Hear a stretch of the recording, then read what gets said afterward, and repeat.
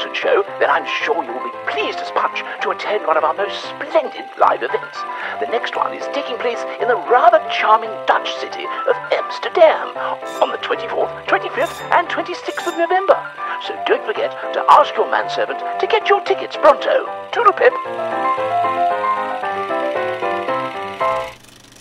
Right then, Bob. Look at that. What have we got today and why have we got it? Well, here there's a label that gives us a clue. It says Waverly 1901. Yeah. That is bonkers that this car is, what, 122 years old. It's a 122-year-old electric car. Yeah. This is no conversion retrofit. No. This is an electric car from 1901. It's a Waverly. Heard of them? No. No, me neither. Right. I don't think they're really about No. anymore. It is a fairly bizarre contraption. It's got no steering wheel, No. but it's got regen braking, which is my favourite fact Yeah. about it. And it's just an absolutely beautiful, completely unrestored, original 1901 electric car. Right. So I think what we should do today is have a little poke and a prod around it, Yeah. and then they can let us We drive can it. drive it, and it's road legal. You can go on a road with it. I don't know. We can go on the road with it. I'm just raving about that. The motor, that's not a replacement motor, that's not a rebuilt motor. That is the original electric motor from 1901. Completely. Still works. So Bobby, let me hit you with some facts and yeah, figures. okay. What we have here, to be specific, is a 1901 Waverly Electric Model 22 I wondered if it was the Model 22. road wagon. What do you mean you wondered if it was the Model 22? I had no idea. The Model 22 Road Wagon. I That's like actually a really cool name. They should do that. They should reintroduce it. This vehicle was built from 1901 to 1905. It cost $925 when new. Wow, Would you care I to, would think that's quite a lot of money. I don't know. I've run the numbers. Would All you right. care to guess what that would be with modern inflation?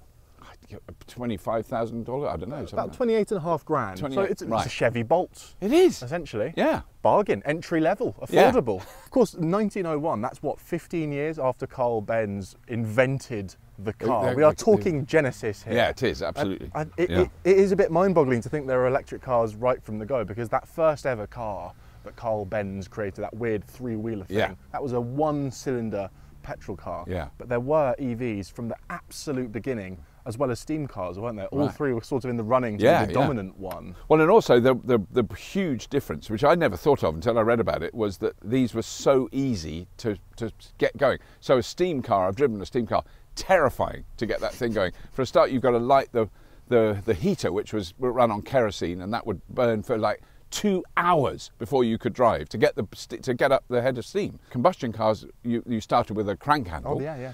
What's funny about early electric cars is all the advertising is aimed at the female customer. Yeah. These are the quiet, elegant, feminine method of transport, whereas men like to clank and get oily hands. I would have preferred one of these, personally. Yeah, me too. Call me effeminate. I think we're both very metrosexual. Well, we're modern men. Should we do a walk around? Yeah, well, it yeah. won't take long because, as you say, it's sort of a horse and cart without the cart. Where should we begin? Those wheels look like they're off a cannon to me. Yeah, they do, and they are wooden. Yeah, they're wooden spokes, aren't they? Wooden spokes, wooden but wheels with pneumatic tyres. Yes. Also, big wheels, all the rage in modern car design. Yeah. 22-inch wheels. You on want your modern big cars. wheels. How about a 30? I want 30 inches, no less. There's not something. I don't know an enormous about shock absorber technology, but I can see when it's not there. Yeah. And there's none on here. Yeah, we've got leaf springs here, which is, I mean, this is horse and cart stuff. But look, there is. Yeah, there's a bit of give there. It's better than nothing, Yeah. I would say. Steering mechanism, again, no steering wheel. The first steering wheel appeared on a car, I think, in the late 1890s. So one had been fitted to a car before, but this is sort deemed a much better idea. People would be familiar with this from sort of steering an outboard motor on a boat, right? It works, I suppose. Yeah. No power steering, mind you. No. But actually, because the tyres are so skinny, that's quite light. It is quite easy to do. And I'm fascinated. Oh my goodness, how did you do that? That's brilliant. To warn people, because it's an electric vehicle and it's a silent killer. I saw the headline in the Daily Mail. By the way, this is completely unrestored. And this this car. is original. The original. That's original cowhide. This is original horse hair poking out of the seats. Yes. And then, should we do inside next? The interior is. I'm fascinated by this because it's got volts and amperes. This is unbelievable. So no speedo, but we've got a dial for our volts and our amps, and from those, I guess you calculate how much power you're using. But this is the most unbelievable thing about this. If you look at this amp meter on the right-hand side, look, this direction is for when it's running, and then it winds backwards when it's charging, when the regen breaks. You're kidding. So the dial in your Tesla that shows when you're accelerating and when you're regenerating. It's that. It's got the same thing. It's from 1901. Wow. So just running through the controls, tiller for steering, this handle here, this is our acceleration. You've got slow, bit less slow, still really quite slow. And then how do you do so do you regen? You just pull it back, right, and you're regenerating. I mean, we'll find out in a moment just how strong. I don't think we're talking one pedal driving here. I mean, there's no pedal for accelerating. And are those pedals there, sort of randomly coming through the floor? Are they brakes? These are both brakes, and one of them is to brake the motor, and then the seconds are these hub brakes, which are just fitted to the wheel here. Right. So you're spoilt for choice, really, as far as slowing it down. I'm sure those are very effective.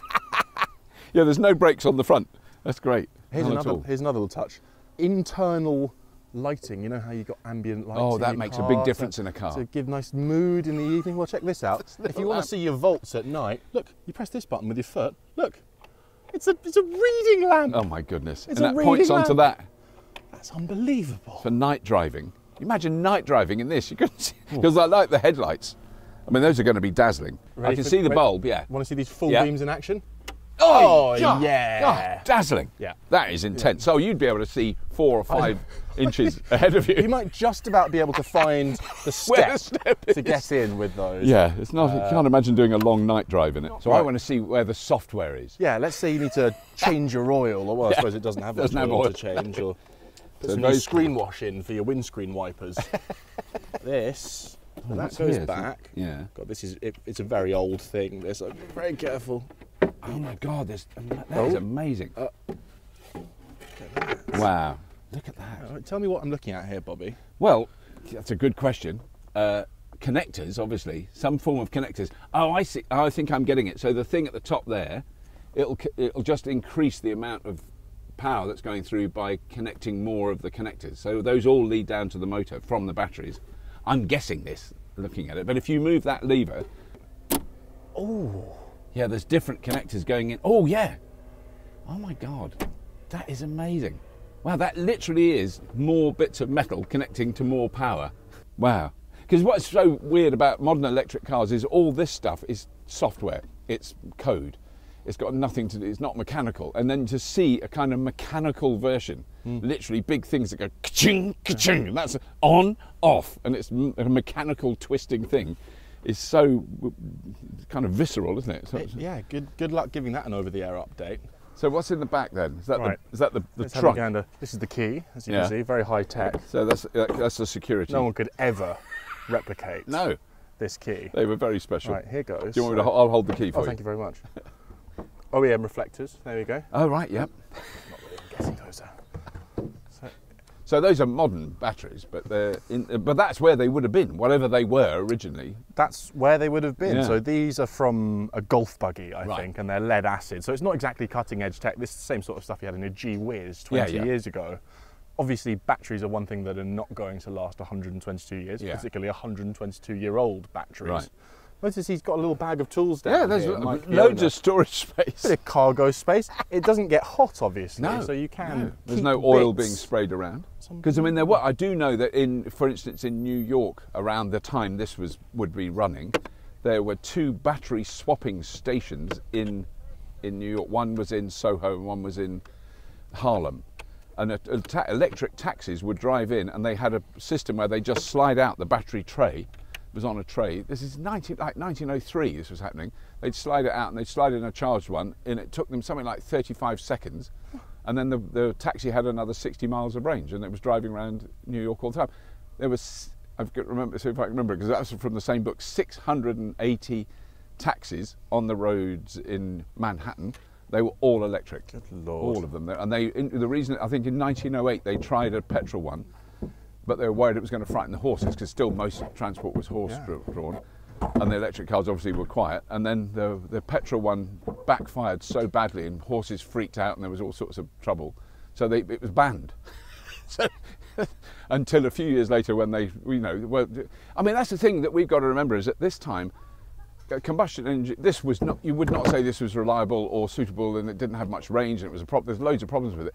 But so there was with combustion cars. Oh yeah. Loads of problems with it. They were breaking down, they were filthy, they'd explode. The petrol was in a glass jar that was strapped to the back of where the passenger seats with a leather strap, and you had to fill it. It was called a demijohn, and it would be literally like a water dispenser. Yeah. And you turn that upside down. No. That's a petrol. That's how they did it. That's called a bomb. That's what that is. So they were really difficult. They constantly broke down. So there was really debatable about what was going to happen. Well, I think we should delve into why petrol won in the first place, and why cars like this didn't really survive for very long. But before we do that, Robert, and I can't quite believe I'm going to say this, should we go for a drive? I think we should.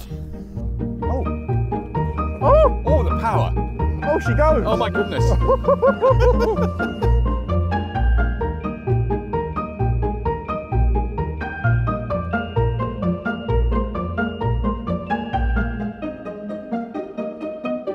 It's not like being in a caravan where everyone behind you is furious. I think people seem quite pleased about the situation. Oh my goodness.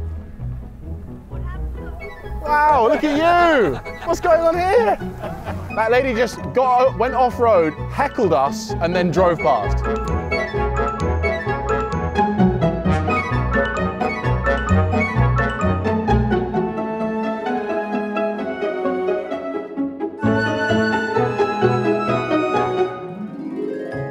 Oh, Bobby, this is quite idyllic. It's very idyllic. I'm just doing a bit of familiarising yourself. Yeah. Was that a bit of regen there? Wait, do that again. Do that again. Let me just see. We need to get going. Okay. Regen. Look at that. Oh, reverse ampage. Oh, fantastic. Oh, blimey, there's an uphill coming up here. Yeah, right, now give it the beans, Bobby. It's full. What? This is the beans? This is absolute maximum power. Jeez. I'm scared. I sort of want to get out to see the difference in speed. I'm going to do it. Ready? Oh, you got quicker. No. This is undignified. It is. If I was a lady it's definitely if I was a lady of repute, I'd be very upset about this. I'll slow right down. Oh, sorry. Good Lord. Oh my God. The acceleration is devastating. Yeah, Mike said it will slow down to like 2 miles an hour going up a hill. So he's obviously more familiar with it. Yeah, and that's with one human in the carriage, clearly. Yeah. Round the corner. Visibility. Oh, there is someone. There is someone. Oh, keep going. All right, we're all right. Sorry, that was close. Mike, that was a pretend cry. We pretended that was acting. That wasn't real. That was Red Dwarf quality acting. Visibility, fantastic. That's incredible visibility. No need for mirrors. Top very well ventilated. Yeah. Not getting any steam on the windscreen. No, none at all. I'll tell you what. Actually, kidding aside, quite comfortable. It is surprisingly comfortable. Those leaf the ride is actually quite smooth, isn't it? That is wooden wheels surprise. Might be the way forward. Yeah. We might get up to a very high speed down here. Start braking. Camera car says start braking. Why have they said that then? Okay. Look at that. It right, really that's regen. That is regen. And just think, 18 miles per hour, more on this hill. Yeah. 60 miles of range, they reckon. I know. The original batteries. That's amazing. 60 miles range back then. Because, I mean, to be honest, my Nissan Leaf, when that was new, that was its realistic, safe range. You wouldn't worry about range up to 60 miles. After that, you were getting tense. It did do more than that, but reliably, where you don't have to worry about it, was 60 miles. So that was 120 years later. Unbelievable. The first generation. I mean, it is incredible, isn't it? So fun stat for you, Bobby. Oh, yeah? In 1900, the year before this car was made, in the US, about 1,700 steam-powered cars were manufactured, about 1,600 electric cars, less than 1,000 petrol cars. So this tech and steam, they were winning initially. Right. And then in 1908, Ford Model T comes along. Is that when that started? 1908. 1908 so I think for that's the a Model pivotal T. year. Yeah. And I think it cost about $900 to begin with, but by the 1930s they got the price down to some $260 because again, mass production. Yeah. Now what I'm wondering is, if Henry Ford had just decided to go with electric instead of petrol, would we have all been driving electric cars all along, or is that oversimplifying, do you think? I think it probably is. A lot to do with batteries, because that's what's caused the resurgence of electric cars, if you like. You know, it was a dead technology for like 100 years, more or less. And it was the advent of rechargeable, energy-dense lithium-ion technology. That's kind of what allowed the electric cars we now drive to become plausible. Sure. Because, you know, you could put lead acid batteries in a VW ID5, ID4, and it would work, and you could charge it again, and it's not going to happen. You know, you'd need 1.5 tons of batteries. Yeah, I think electric cars like this were really popular in the first place because there weren't many roads, and what roads there were in cities. But once we started making highways, people started to want to go further, and all of a sudden 18 miles an hour and limited range is a bit of a deal breaker. Yeah, and I think it's a combination of that and the starter motor. I think the starter motor was critical because petrol and steam engines were so difficult to get going that was a real challenge for anybody. And you can say, oh well, you know, women preferred electric cars. Well, yeah, but men preferred electric cars because starting a petrol car was really, really hard. You know, people got gouged. Yeah, they did. They died. You know, it's really shocking. I think it's a shame about steam. Yeah. I like to think steam was sort of like the hydrogen of the early 20th century. We were like, it's going to catch on, just you wait. It's going to be huge. Next year's the year for steam. Steam cars. Big year for steam. Yeah.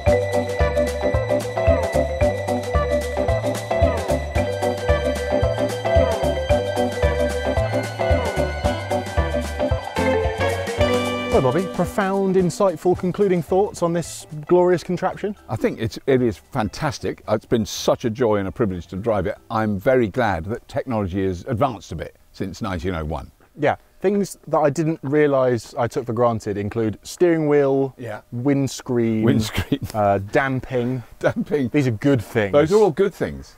Power-assisted brakes. Brakes that stop. Brakes that stop you. Those are brilliant. Who came up with that idea of brakes that actually stop you? Also, wheels that stay on. I don't know if you've noticed this, yes. but we're leaking quite a lot of oil back here. Yeah, and the wheels, I'm sure it's really joined on. Slightly less attached than it did. It does look a little bit. What a glorious thing. And it is amazing when you think this is 122 years old or something like that, and it's still, and that it's the motor that really blows me away. Because all those sort of, you know, I've heard engineers talk about electric motors last forever. Well, here's absolute concrete proof that they do. There's nothing wrong with that motor. And likewise, it kind of makes me feel all warm and gooey to understand that electric cars have been a good idea for a long time. It's just only now are we able to execute it. We have the technology to really do it properly. Yeah. That's kind of cool. Yeah. So I think we've got to sign off in the appropriate way for the period. Right, if you don't mind, Jack. I need to be on screen for this on my own, I think. Sorry, you know. That's not what we agreed just well, now, I mean, you know, you've got a T-shirt on. Seems unnecessary.